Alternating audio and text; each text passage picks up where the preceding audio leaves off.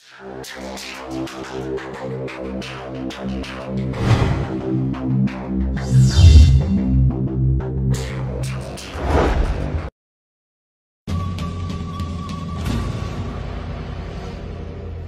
the summer of 2008, the United Kingdom is under siege.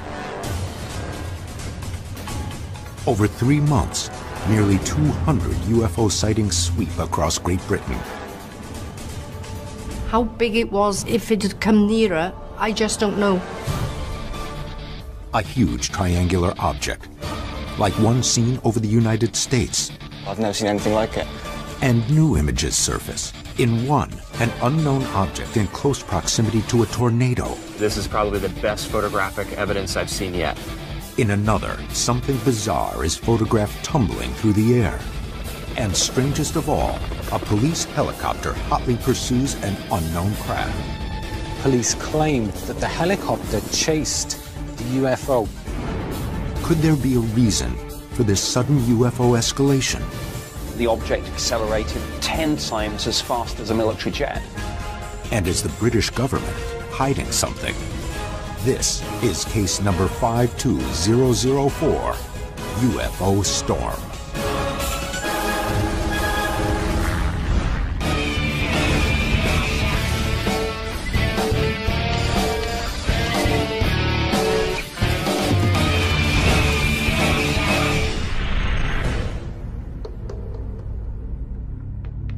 The object was, I would say, between 100 and 120 feet. It was a round shape, a sphere, and it was rotating. I said, am I going crackers? Can anybody see this? Summer 2008. In countless cities across the United Kingdom, accounts of strange lights, unexplained objects, and other bizarre phenomena attract the world's attention. Record-breaking numbers of reports dominate front-page headlines and nightly news broadcasts. In Liverpool, 13 strange orbs. In Ramsgate, a giant flying triangle. In Bristol, a hovering silver object. In Birmingham, 3 low-flying discs. An epidemic of UFO sightings covers the British map. By the end of August, nearly 200 sightings have been reported, and the numbers are increasing. We've landed here in the United Kingdom because currently England is the world's hotspot for UFO sightings. As UFO investigators, this is exactly where we want to be, where the phenomenon is the most active. What we're getting is videographic and photographic evidence of orbs, of triangles, even one case related to meteorological phenomena. Bill Burns will look into a breaking case involving a police helicopter that nearly collides with a UFO, and then gives chase to the object. There were conflicts. The police denied it, the Ministry of Defense denied it, but witnesses said it really happened. Pat Uskert will uncover never-before-seen video of an object that may have ties to an American mass sighting.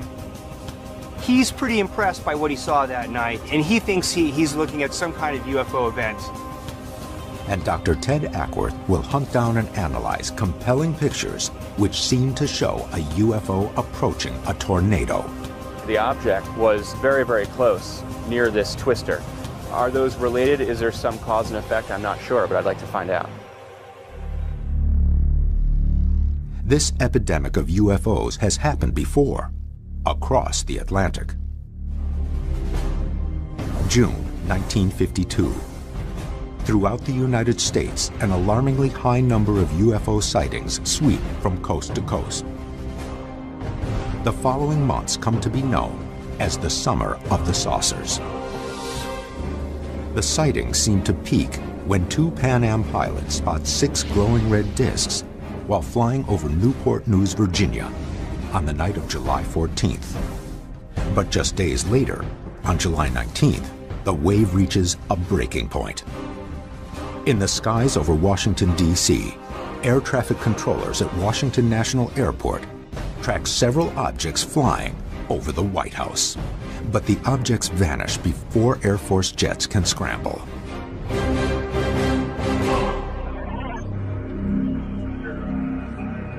Now, there is a new summer of the saucers. This thing was just motionless. It just stayed there, and every now and then it would flash. I didn't believe in extraterrestrial life until I saw this UFO. Whatever is happening in the United Kingdom has left many residents rushing to record their encounters as proof that something is going on. I'm about to meet with Steve Tuzer, who witnessed some strange lights at the height of this UFO wave. He's got some interesting video, and we're going to check it out. May 10th, 2008, University of Wales student Steve Tuzer is walking back to his dorm after a late-night soccer game. But his night is about to get a lot more exciting.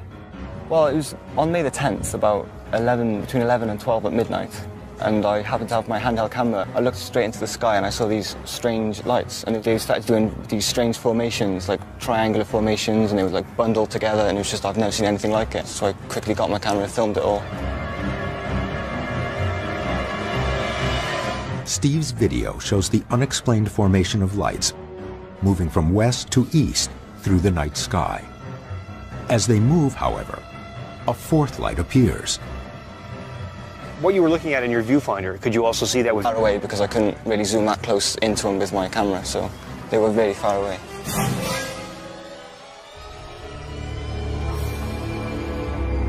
What was their trajectory? Most of them went across the sky. Did they exhibit a sort of independent movement? Yeah, it's like they were like together talking to each other or something. I don't know, just doing something. There's different formations, and then they would just disappear. I have to say, the footage is very interesting. We are looking at lights in a formation that are hovering over the town. Now, because of the distance and the quality of the camera, I can't really know what these lights were, but that's why we're going to have it sent to the lab and have Ted analyze the footage and see what he can make of it. Steve Tuzer isn't the only person perplexed by strange objects in the British skies in the coming months. July 28th. In Bury, 160 miles west of London, retired professional photographer Roger Williams is relaxing in his backyard when he notices something flashing in the afternoon sky just above the roof of his house. What I actually saw was some flashing in the sky, bright flashing. My first thought that was an aircraft tumbling. But then Roger notices the object is not losing altitude. The saucer-shaped metal object appears to be spinning in place. So you saw the object up here, and what happened next? Well, I thought after I watched it for a short while, I decided to go upstairs to get my camera. Roger snaps these pictures from his bedroom window. He photographs a silver-colored object against a clear blue sky. The object is blurry, but visual processing should be able to enhance the image to get a better look. Roger also captures a passing airplane, which provides an instant visual contrast that will be important in future analysis. I realized that there were no wings or anything like that. It was a sort of a donut shape with reflections around the edge. So obviously it wasn't a plane or anything like that.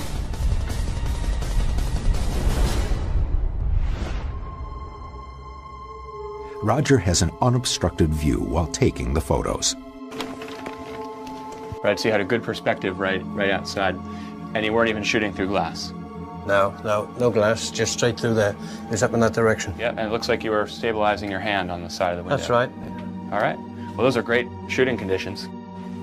After taking the pictures, Roger immediately loads them into his computer for a better look.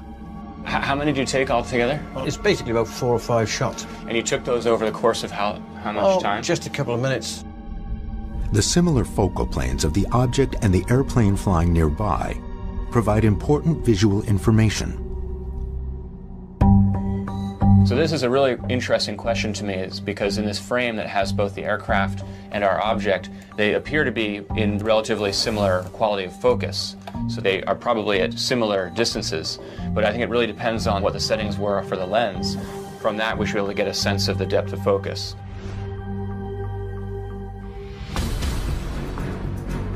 By obtaining the lens settings and aperture from Roger, Ted can now conduct a complete photo analysis to see if he can identify this silvery tumbling object.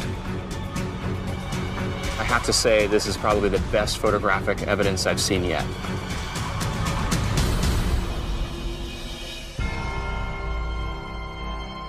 But Steve Toozer's and Roger Williams's sightings are just paving the way for the most controversial event of the summer.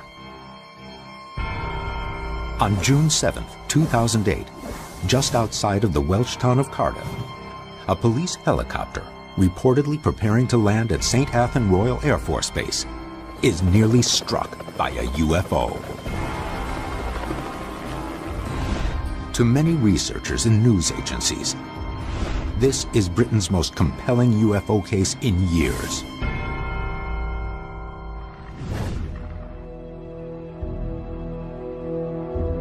I'm meeting with British ufologist Andy Russell. Andy is a specialist in UFO sightings here in Wales. Bill meets with Andy at the perimeter of St. Athan Royal Air Force Base, the focal point of the entire encounter. The whole incident started here at RAF St. Athan early hours on the 8th of June, although some witnesses have seen a craft around the area on the 7th. When the helicopter was coming in to land, the crew noticed a small UFO approaching it at a high speed. The crew took evasive action. Originally, South Wales Police claimed that the helicopter chased the UFO. We've got witnesses in Cardiff and St. Mellons and a few other areas that have witnessed that chase. Later, South Wales Police have retracted that statement and said that the chase never took place. Why would the police change their story? Bill has tracked down a lead that may prove the authorities are involved in a cover-up. We found a commercial pilot who was in that airspace that night. He was approaching Cardiff Airport, and the tower radioed him and said, "Be advised, a police helicopter is tracking a UFO in your airspace." One pilot's confession may help prove the authorities gave chase to a UFO. What were the police following? And were they trying to keep up with technology well beyond their own? The object accelerated 10 times as fast as a military jet.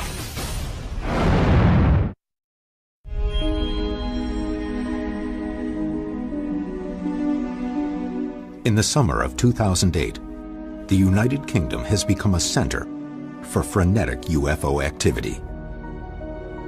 Reports, pictures, and videos have been captured all over the country. But nowhere has a case intrigued more people than the Welsh city of Cardiff, where a police helicopter reportedly was in a near collision with a UFO and gave pursuit near St. Athan Royal Air Force Base in the early morning hours of June 7th. At least one pilot reported he was told by air traffic control that a UFO had encountered a helicopter in his airspace. Stay away. UFO hunters are in the UK to investigate the events taking place in the summer of 2008. They are working with local news agencies to locate credible eyewitnesses. With no video or pictures known to exist, the Cardiff helicopter incident is at the top of the investigation's most wanted list. Bill Burns is contacted by a pilot who says he was in the skies the night of the incident, and he was alerted by air traffic control to the situation. Today I'm meeting with the commercial airline pilot who was warned out of Cardiff Airport airspace by the tower because they said they were tracking a UFO and a police helicopter. But after several hours, the pilot doesn't show for his scheduled interview. Originally, he agreed to talk with us and tell us the entire story. Then he abruptly canceled. He won't return our phone calls.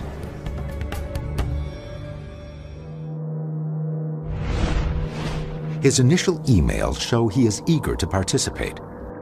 But after the missed interview, a final email shows he has changed his mind about discussing the case and won't say why. With the pilot now out of the picture, the investigation needs to locate more eyewitnesses. Pat meets with Andrew Dagnall, a reporter from Media Wales. Andrew has also experienced eyewitnesses going suddenly quiet. For him, it happened after speaking with sources inside the police department about the helicopter chase. A policeman was driving a helicopter that he saw what he said was a UFO and chased this UFO out across the east into the Bristol Channel, where it then disappeared. So how did you come by this information? The police actually reported this to us, and that's what made it so significant, was that it was actually coming first-hand from the authorities. Andrew Dagnall's police sources confirmed that one of their helicopters chased a UFO. But later, authorities offered up a contrary statement. According to the South Wales Police Department, quote, there were a variety of aircrafts of different shapes and sizes. In all probability, this sighting has just confirmed that one of these was in the area at the relevant time. The helicopter did not follow it or chase it across the Bristol Channel. Have you been able to get in touch with the police officers that were involved in this incident? We've never actually been able to speak to him. That makes it difficult for us to pursue as a story because, you know, we're getting nothing back now from the police. This seems to be very common with these sightings. Something big happens, and then they attempt to cover it up, basically. I think we're onto something, that something really did happen over Cardiff involving what appears to be a genuine UFO. Bill is now seeking connections between the various events taking place this summer. To further understand what may be going on, he is meeting with Nick Pope, a former Ministry of Defense investigator who was assigned to UFO cases by the British government. So we have a video that someone shot of an object over South Wales, and I'd like you to take a look at it and see if you think this resembles anything like the descriptions that you've received. I mean, it's a fascinating piece of footage. It's interesting. Many of the Cosford witnesses talked about two lights, and it was only later that some of them, particularly those who saw it really close, noticed a third and fainter light. But yeah, that is similar to what's been reported at Cosford. The Cosford incident took place on March 30th and 31st in 1993. It involved over 100 witnesses who saw 2 or 3 lights on what they believed was a triangular-shaped craft. The incident entangled 2 Royal Air Force bases, Cosford and Shawbury. What's at these bases that would interest some kind of other craft? Shawbury is somewhere where helicopter training is undertaken. Cosford is basically an engineering base. So it's a wide mixture of different establishments. These aren't just UFO sightings, however. These are craft that actually go over the base, they hover over the base, they linger over the base. More than that, in relation to the Cosford incident, one of the Air Force witnesses told me that the object accelerated away probably 10 times as fast as a military jet. It's not just lights in the sky. When it comes to sightings at military establishments, whatever this phenomenon is, does seem to be paying particular attention. We don't know what these things are, but they're in our airspace, and we want to know.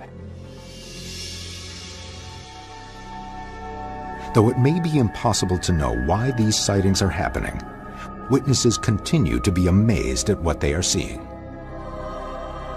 Local media assistance has helped uncover an eyewitness who saw the Cardiff helicopter event on the night of June 7th. Sometime after midnight, Amanda Berry is in her kitchen, preparing to turn in for the evening, but soon realizes her night is just beginning. Well, I was basically, sort of washing dishes, doing normal, just usual things, work on my computer. I looked out of the window and I basically saw this light, sort of an orangey sort of light. Amanda watches as a helicopter emerges behind the strange light. To her, it appears to be following or chasing the object. What drew your attention to this thing? What was unusual about it? Well, I mean, it was flying quite quickly, but it was sort of flying in a very smooth way, which you wouldn't, in a sort of broad arc. According to Amanda, it is able to evade the helicopter with relative ease. Did it appear that this thing was moving faster than the helicopter? Yes, it did. I was getting the impression that the helicopter was kind of struggling to keep up with it, and it seemed to be flying along quite effortlessly, really. I mean, it was almost like as if it was teasing the helicopter, Amanda's description matches what many local media outlets reported hearing from other witnesses. But skeptics dismiss this sighting, claiming it is something far more prosaic, a simple paper balloon known as a Chinese fire lantern. Chinese fire lanterns are often used in celebrations such as weddings, birthdays, and concerts across the United Kingdom. In fact, fire lanterns were launched the night of the sighting at a wedding in the town of Cowbridge, only 5 miles from the St. Athan base.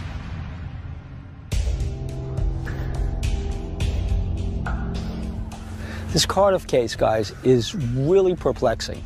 On the one hand, you've got the newspapers reporting this as a banner headline. The police admit that their helicopter encountered a UFO. Then the police pull back and say, oh no, nobody can talk to you. Well, it sounds like they're trying to downplay the incident, but according to some of the actual eyewitnesses, they reported that they actually saw the helicopter chasing an object. The police gave this explanation that this was fire lanterns. I think we can probably devise some kind of experiment to either prove or disprove that theory.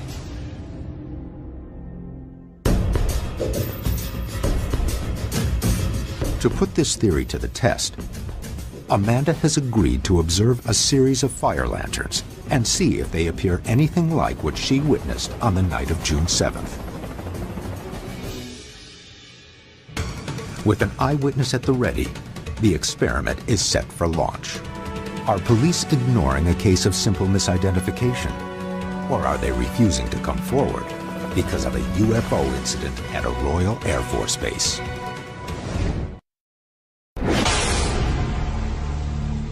The investigation is in Cardiff, a Welsh city caught up in a wave of some of the United Kingdom's most compelling UFO cases in years. Video of what could be a huge craft. A strange picture of an object without wings tumbling in the afternoon sky. And a helicopter that reportedly pursued a UFO over the Bristol Channel on June 7, 2008.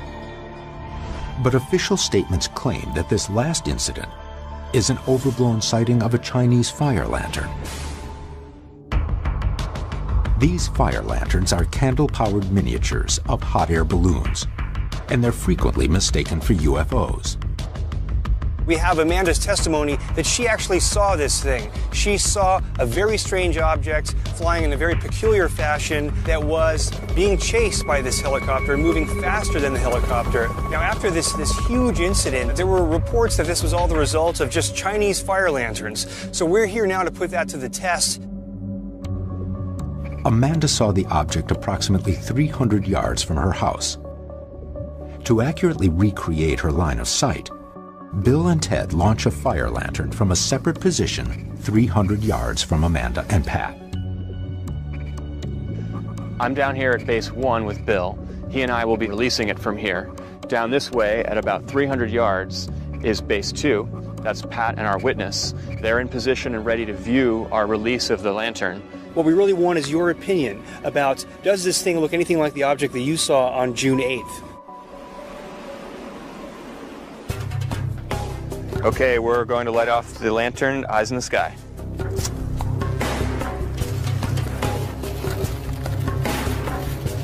Go.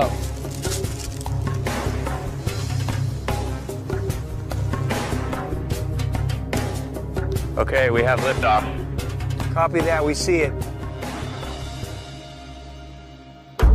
Well, Amanda, Well, it you looks, see it? Yeah. Does it doesn't- look anything like what you saw? It's a lot smaller than what I saw, and even at low altitude they're small. So, well, even the lights on the helicopter I saw were, you know, they were dimmer than the lights on the other craft. You could see that they're, you know, electric lights. They were intense. These lights had intensity. Yeah, yeah. And this was more of a flickering candle or like a campfire. Basically, it just didn't look the same at all, really, you know. I think you've made it clear that this is completely different from what you saw that night. Ted, I just wanted to let you know that we've pretty much concluded that what we've launched here this evening doesn't look anything like what Amanda saw that night. Okay, Pat, roger that. There is also meteorological evidence that casts doubt on the theory that these were fire lanterns launched from a wedding in the town of Cowbridge. Cowbridge is about 13 miles to the west of Cardiff, and the winds that night, we looked at the meteorological data, are coming basically out of the north. Now, if a fire lantern was launched over Cowbridge and climbed up to 2,000 feet, it would be traveling in this direction, and that is the opposite direction from Cardiff. So we've got a balloon that's launched 13 miles away, traveling basically away from Cardiff. How could that ever have been sighted over Cardiff? It just doesn't add up.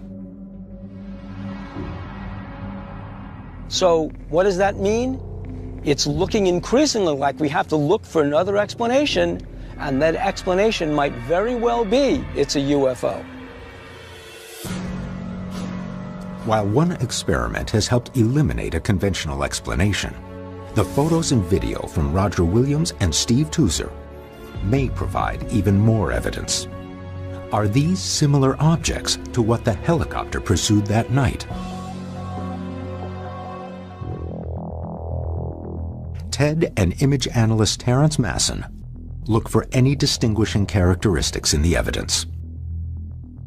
Now, the Roger Williams photos, I'm really hopeful for. For once, we actually have a professional photographer taking a picture of an object. I'm hopeful that we can get something really definitive out of this.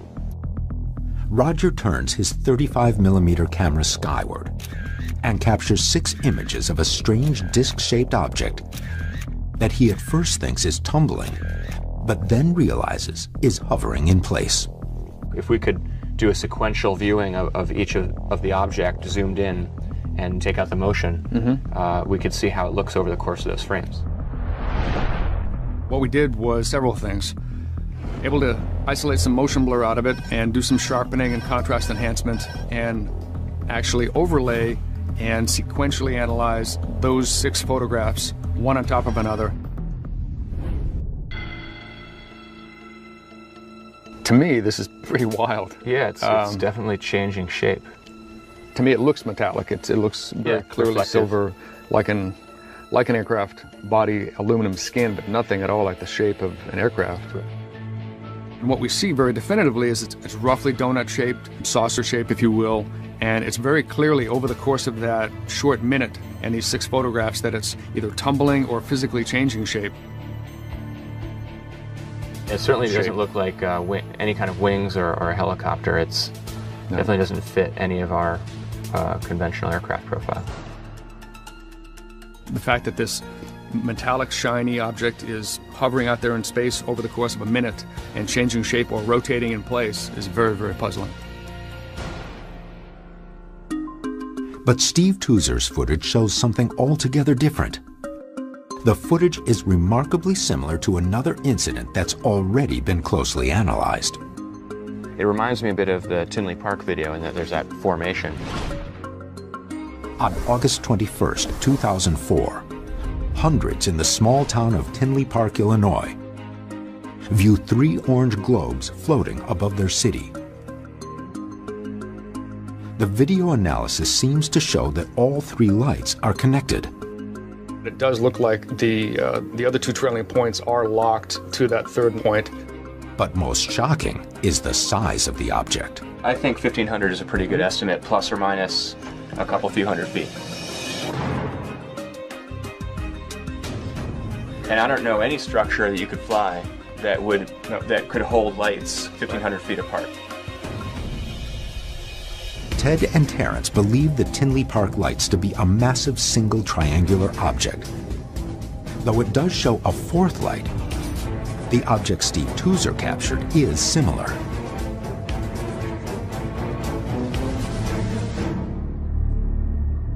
It makes me curious whether or not these lights are part of a larger structure. All right, so we see here the stabilized footage. The light on the left is the one that I actually pinned. And again, similar to Tinley Park. To my eye, they're pretty stable. To the naked eye, they do seem about the same position. It really does seem to be the structure locked together where it's doing some sort of rotation. So what Terrence's analysis is telling us is that these 4 point sources are clearly locked together in formation, but it's a very sophisticated formation where they're not just hovering together, but they're rotating en masse as one object. It really leaves me wondering what this could be. One final photo could shed light on the dramatic increase of sightings in the United Kingdom, as a photographer in Lancashire captures what appears to be a UFO approaching a tornado. Everybody has said, "What is that?" The latest wave of UFO sightings over the United Kingdom has seen strange triangles, bizarre silvery objects, and a helicopter pursuit over the Bristol Channel. But the most unique case might involve a UFO and a tornado.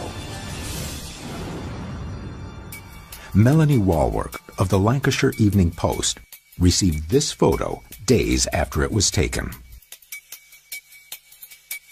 Well, yeah, I thought it was certainly very interesting.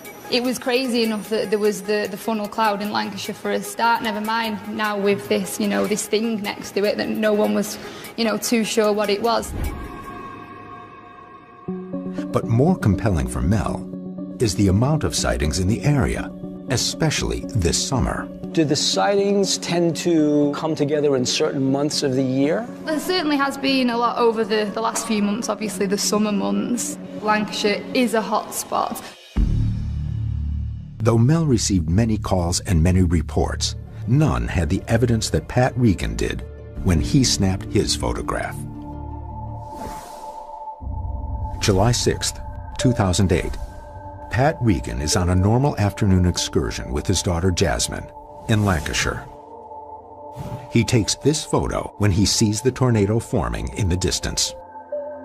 When he arrives home, he downloads it to his computer for a better look.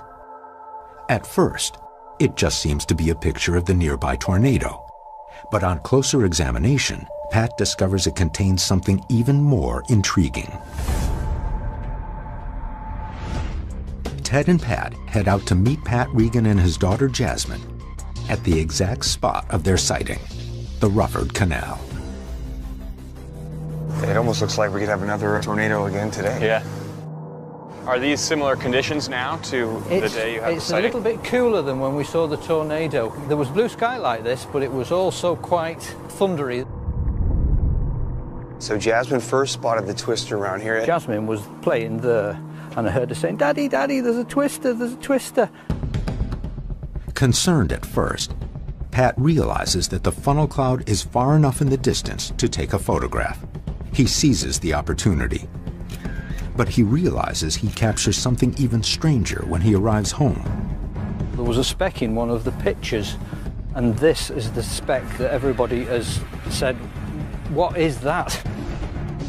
Pat enhances the photograph. In what seems to be close proximity to the tornado, he sees a strange greenish disc-shaped object. We don't know what it was. We said, well, could it be something from the twister? Could it be an aircraft? But all these seem to be impossible because it doesn't seem to be anything like that. So you didn't see the UFO that day? No, we didn't. Well, we saw it, but we didn't register it in our brains. It was there because it was on the picture. Yeah, we only noticed later on. Do you know if the twisters caused any damage? Didn't get the feeling it was going to do any damage, but it only seemed to be peaking downwards some distance from actually Earth. It wasn't touching down? It didn't seem to be. But when you were watching it, did you see any debris getting kicked up at the base? No, we didn't. If the tornado didn't touch down, it probably couldn't have picked up something large enough to be the object in the picture. Seems strange to me is that we have a sighting of some unknown object associated with a strange meteorological phenomenon, and apparently the object was very, very close near this twister. Are those related? Is there some cause and effect? I'm not sure, but I'd like to find out. But with so many unidentified objects being seen this summer, many are asking why the British government isn't seriously investigating this UFO wave. The British government has upheld the importance of UFO investigation for years and recently declassified the largest number of UFO investigations in this country's history. These files contain details of hundreds of sightings of strange lights and objects in the sky from 1978 to 1992. Nick Pope, who led the UFO project at the Ministry of Defense until 2006, examined many of these cases, some of which remain unsolved.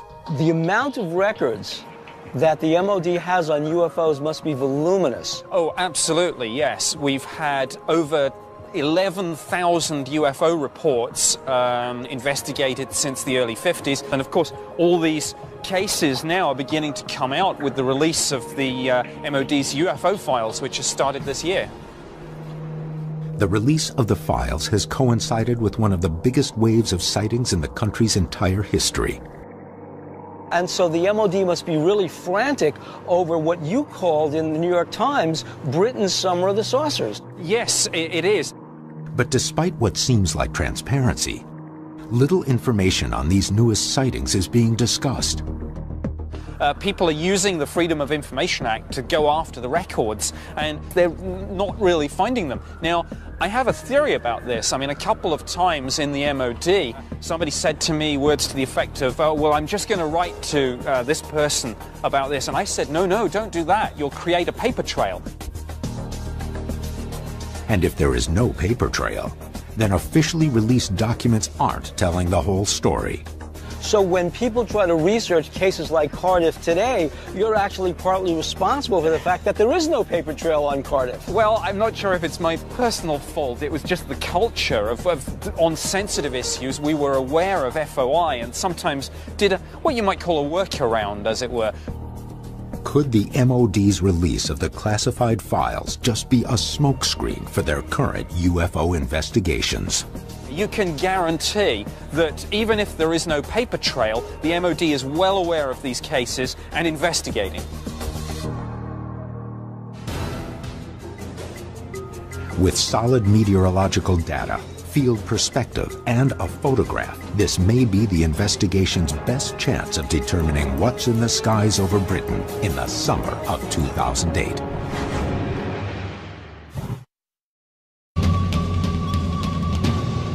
An extraordinary photograph involving a tornado and a possible UFO has surfaced in Lancashire in the UK. Could this be the evidence needed to validate the numerous sightings sweeping the United Kingdom in the summer of 2008? I'm at the University of Manchester at the Centre for Atmospheric Sciences. I'm about to meet with Dr. Grant Allen, who's an expert with tornadoes and twisters. I'm hoping that Dr. Allen can give me some information about the tornado that I can use when I get into the digital image processing.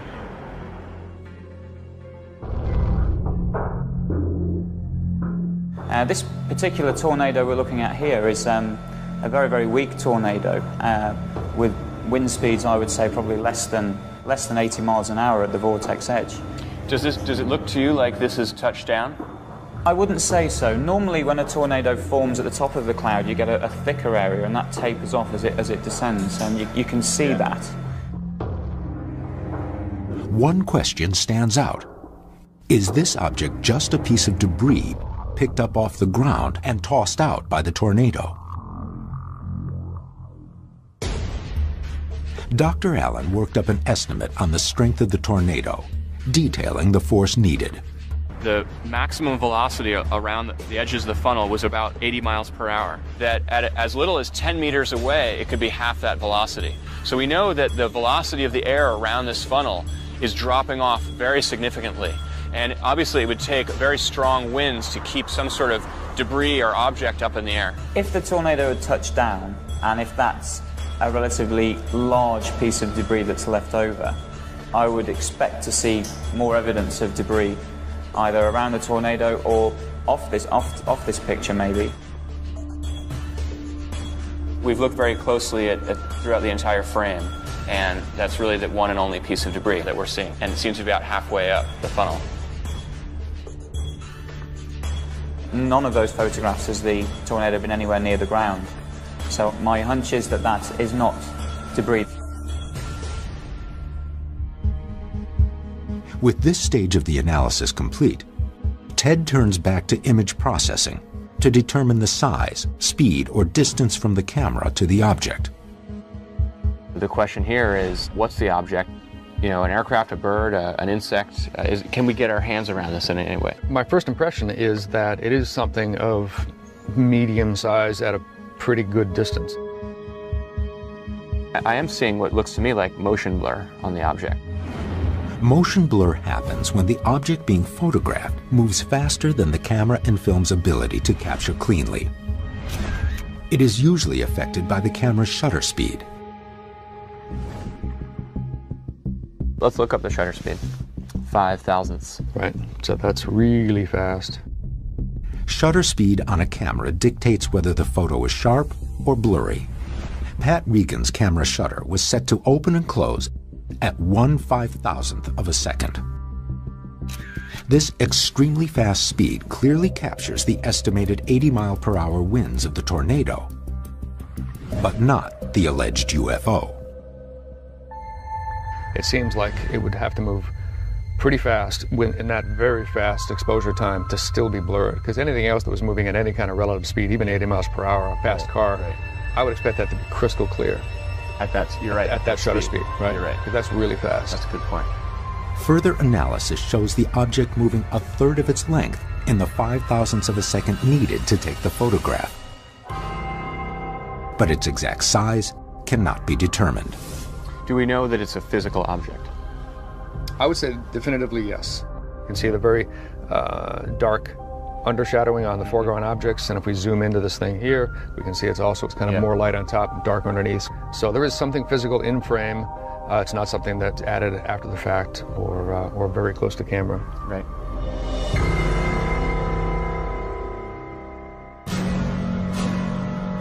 No debris in this area is to be expected, and yet there's this large object in there traveling at a very high rate of speed right next to the tornado. So it's very curious. There's a lot of unanswered questions.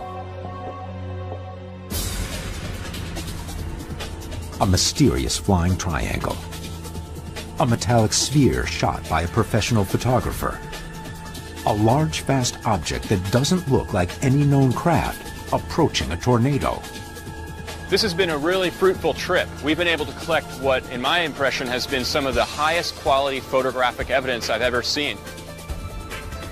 From conducting our own experiments, I'm of the opinion that there actually was some kind of unusual object that interacted with this helicopter. We found that even though the MOD is releasing its files, it's still keeping mum about cases. We're left with the possibility that we will uncover the piece of thread that will unravel the whole secret and finally reveal the truth. But even as the summer draws to a close, the events continue. September 7th, just outside of Southport, near Pat Regan's sighting of the tornado object, residents flood emergency services with reports of a blazing object falling out of the sky. September 13th, in Bristol, near the Cardiff helicopter incident, 5 bright orange lights circled the night sky. And September 22nd, reports of triangular lights pour in from the towns of Rose, Johnston, and Boris. As events escalate, and with more and more witnesses, the truth may be just a sighting away.